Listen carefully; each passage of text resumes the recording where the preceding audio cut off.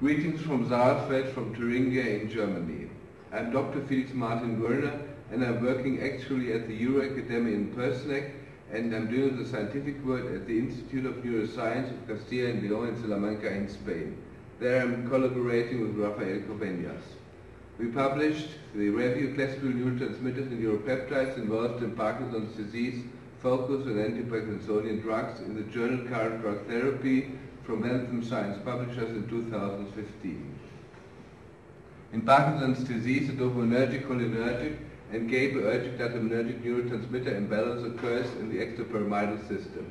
A neural network is described in the extrapyramidal system in order to derive a multimodal pharmacotherapy.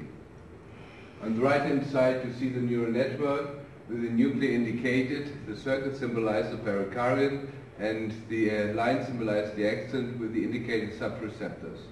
Dopaminergic neurons in the substantia nigra activate dopaminergic neurons in the caudate nucleus.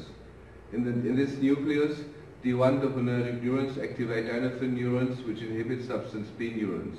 These neurons activate GABAergic neurons in the external globus pallidus. The GABAergic neurons weakly inhibit glutaminergic neurons in the substantia nigra in the subthalamic nucleus. In the caudate nucleus, the 2 dopaminergic neurons activate GABAergic neurons in the internal globus pallidus. The glutaminergic neurons in the subthalamic nucleus strongly inhibit dopaminergic neurons in the substantia nigra and GABAergic neurons in the internal global pallidus.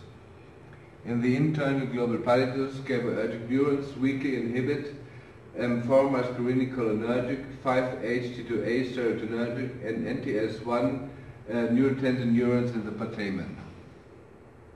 In the putamen, there is an antagonistic interaction between the 2 dopaminergic and A2A adenosine neurons, while adenosine agonism enhances dopamine deficiency. Glutaminergic neurons strongly inhibit the 2 dopaminergic neurons via NMDA receptors in the putamen.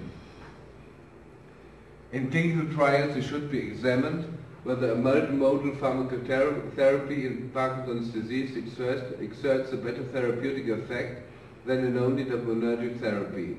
It might be possible to combine l-dopa or dopamine agonists with A2A adenosine antagonists and antagonists of the subtype 5 of metabotropic glutaminergic receptors, or with NMDA antagonists and 5-HT2A antagonists.